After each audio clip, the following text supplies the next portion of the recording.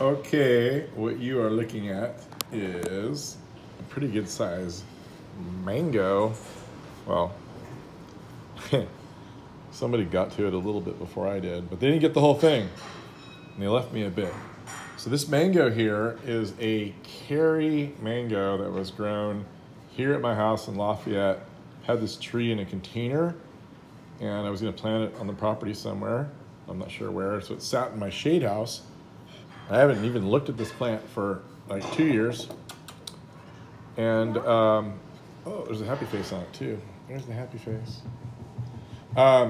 Anyway, I went out in the shade house and there's this giant fruit on the tree.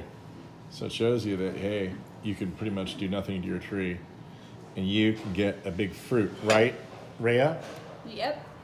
All right, so this is the first like fully mature, big, giant like fruit. We've had a couple smaller fruit on trees that we've eaten that have been pretty good. But anyway, we're gonna try this Carrie mango. It'll be the first time I've tried a Carrie mango. As you can see, it has a beautiful coloration on one side, yellow, and then a little bit green on the other. And we'll just pretend we didn't see that. Anyway, I'm gonna hand off my videographer, Muppy. Got both my daughters home from college. Muppy is going to be the official videographer. She's the Muppy, the famous Muppy of Big Mupp Avocado. And then that over there, she's the one that's most famous for Rhea's gold thornless agave attenuata because of her gold hair. Yeah. And so, and I'm just famous for just being weird, I guess. But anyway, here we go. We're gonna cut this thing open. And we're probably gonna, first of all, cut the part off that something else ate and throw that away. All right, and here I can see the seed in there. But, oh, beautiful color on the inside. Look at the color. Wow. Isn't that pretty? Yeah, that was beautiful. Okay, we're gonna get rid of this. And then, okay, gotta be patient. Wow! Was it rotten? Smell this. Oh God. It smells like mango. That is true. Mmm. Okay. That smells good. Yeah.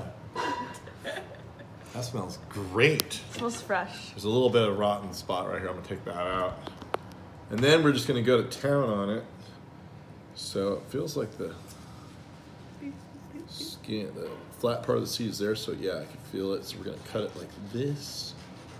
And right now it's what, 2 days before Thanksgiving. It's like November what? What's the date today? 26th. 26th, November 26th. So in Florida, these things ripen up like in July. And these two girls know because I took them to the Mango Festival at Fairchild Tropical Botanical Garden. And they had more mangoes than they've ever had in their life there. And but here, things are a little more delayed in California. And so they typically ripen in like August, September, October. But I didn't notice this one on the tree until a few weeks ago. And so I picked it and I put it, and it was already ripe on the tree. It was like soft on the tree. That means it was like ready to go. There's a cross section. And as you can see, one part's missing, and that's the part that someone else ate other than us before we got to it. But there's a little bit of fiber in here. And now we're gonna cut the sides off of it to get every little bit of goodness off this fruit that we can. It's cutting like butter. It is so smooth. And it smells just outrageous. What's it smell like, girls? A mango. Like a mango? Like a mango. But like a really good mango, right? Not like a typical mango. All right, so now the most important part, we're gonna let these two experts taste the fruit. We're even gonna get their friend Stella. Stella, come over here. We're gonna do some. And Hugo. Hugo wants some. Hugo wants some too. Ooh. All right, here's a chunk. Hugo look good, Hugo. Hugo definitely What do wants you think? What do you think, Hugo? Okay. Yeah. Yeah, he definitely. I don't know. Hugo, you want some mango? Here you go, buddy. Here you go. Here you go. Here you go. He realizes he's Yeah, what do you think? No, he dumped it out. It's on the Oh, floor. no. It's on the floor now. Okay. All right, so here we go. We are going to cut the rest of this out. This is probably good enough for the taste test for the moment. I'll eat all the leftovers later. Okay, everybody, who wants the first taste? How about Ray Ray? No, our guest, Stella. Yes, Stella. All right.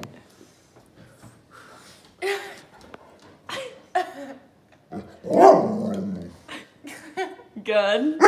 Tastes like a tropical mango smoothie.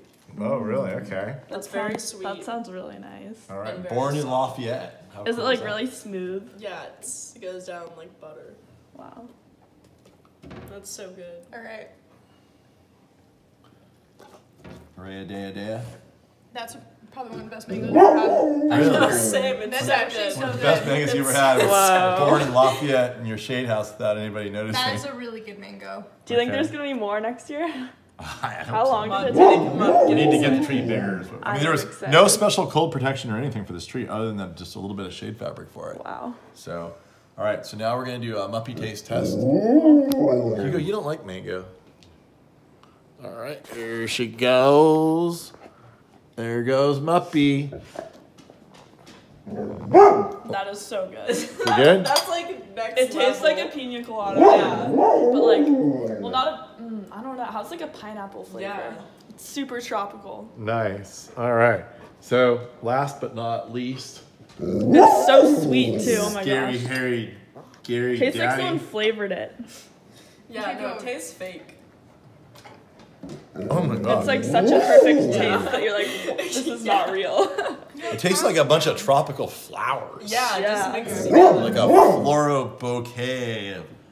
Should I just eat all of them? Wait, what type of mango is that? Dad, what seeds? This is a Carrie mango. I think we've concluded that, yes, you can grow mangoes in Lafayette. And They can taste no pretty special good. treatment whatsoever. It was in a 15-gallon container. The tree was only like 6 feet tall.